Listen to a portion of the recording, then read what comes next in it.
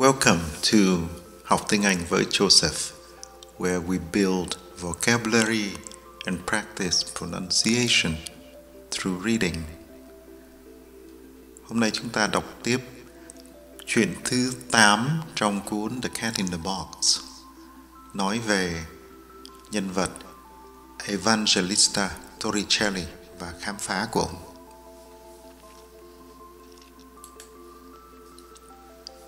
Weighing the atmosphere.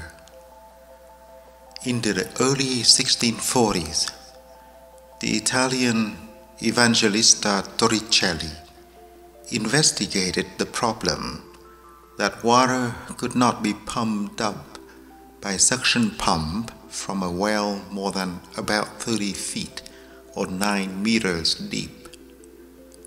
The way these pumps work is similar to the way it is possible to suck water into a bicycle pump if the open end is placed below the surface of the water.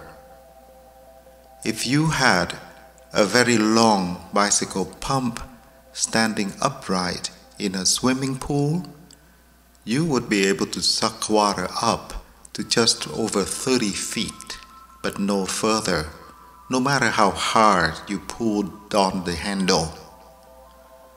Torricelli reasoned that the weight of the air pressing down on the surface of the water in the well could push the air in a pipe up this far but no further.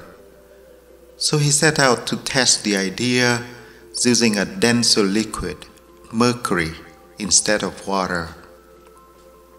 Mercury is roughly 14 times denser than water, so Torricelli worked out that a column of water 30 feet high must exert the same pressure at its base as a column of mercury a bit more than 2 feet or 60 centimeters high. He found that if a glass tube sealed at one end and full of mercury was stood upright with its open end in a dish of mercury, the level of mercury in the tube would fall to 30 inches or 76 centimeters, leaving a gap above the top of the mercury in the tube and matching his calculation. Matching. The gap contained nothing at all and became known as the Torricelli vacuum. Torricelli noticed that the exact height of the column of mercury in his tubes changed from day to day, and he realized that this was because the pressure of the atmosphere weighing down on the mercury in the dish was changing. He had invented the barometer. Torricelli died in 1647, but his discoveries were taken up and developed by the Frenchman Blaise Pascal, who studied the way the pressure of the air measured by this kind of early barometer varied with the weather.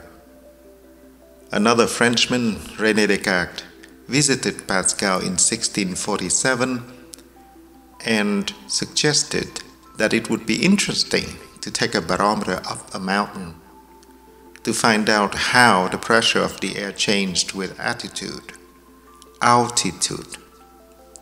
Pascal lived in Paris, but his brother-in-law, Florent Perrier, lived near a mountain, the Puy de Dôme, and in 1648, Pascal persuaded him to do the experiment. Persuaded. Perrier wrote to Pascal to describe what happened. The weather was chancy last Saturday, but around 5 o'clock that morning, the Puy de Dôme was visible. I decided to give it a try. Several important people of the city of Clermont had asked me to let them know when I would make the ascent. I was delighted to have them with me in this great work. At 8 o'clock, we met in the gardens of the Minim Fathers Monastery, which has the lowest elevation in town. I first poured 16 pounds of quicksilver into a vessel, then took several glass tubes, each 4 feet long, and hermetically sealed at one end and opened at the other, then placed them in a vessel. The quicksilver stood at 26 inches and 3.5 lines above the quicksilver in the vessel. I repeated the experiment 2 more times while standing in the same spot. It produced the same result each time.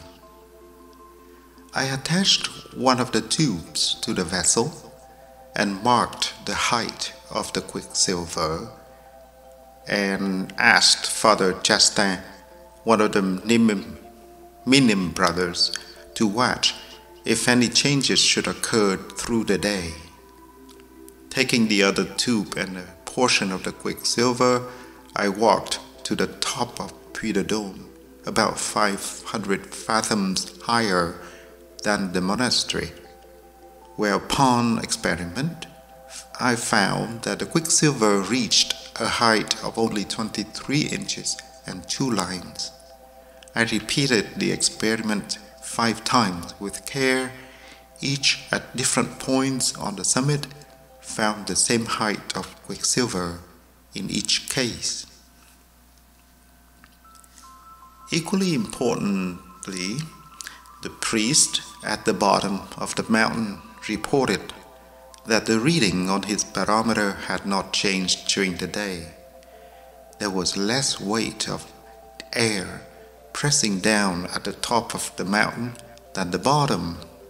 So the experiment revealed that the atmosphere gets thinner as you go higher, and suggests that if you go high enough, it will thin out entirely with a vacuum above it, like the vacuum above the mercury in Torricelli's tubes.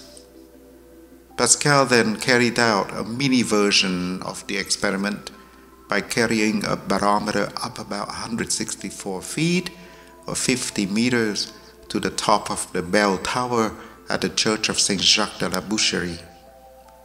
The mercury dropped by 2 lines. Many people, including Descartes, refused to accept Pascal's interpretation of the evidence and insisted that there must be some invisible substance filling the empty space in the tube and presumably the space above the atmosphere. But further experiments eventually proved that Pascal was right. Well, that's the end of story number 8.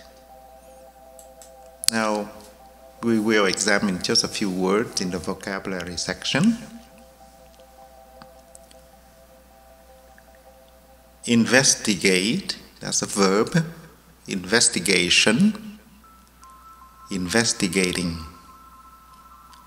Calculate, calculation, calculating, calculating.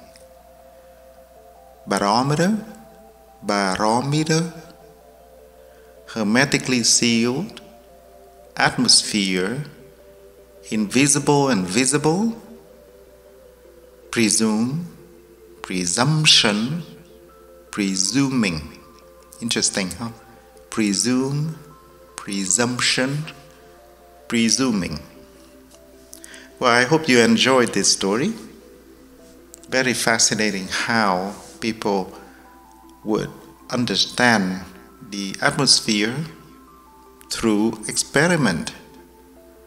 Without them, we would have no idea what makes up our very own atmosphere. Well, thank you for your time once again, and see you in the next story. Bye for now.